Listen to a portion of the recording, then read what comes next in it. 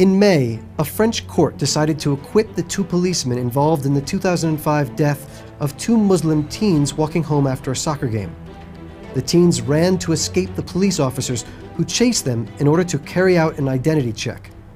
The young men were eventually electrocuted in a power transformer they had been hiding in. The deaths stirred intense protests when it happened in 2005. In France, the rate of police shootings involving people of Arab descent is on par with the kind of police violence that takes place in the United States against black communities. After the courts decided to acquit the officers, the mainstream media indifferently reported on the relief felt by the policemen on the one hand and the despair of the victims' families on the other.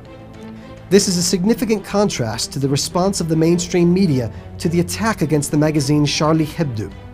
While the Charlie Hebdo attacks are unjustifiable, the way in which police harass young Muslims and the resentment this fosters explains to a certain extent how such an attack could happen in France. The French mainstream media found it easy to condemn the Charlie Hebdo attack and have used it to further a discourse centered on Muslim terrorists. Yet when two Muslim teens are killed during a police operation, the deaths are only seen by the media and society as collateral damage of a necessary security enforcement policy.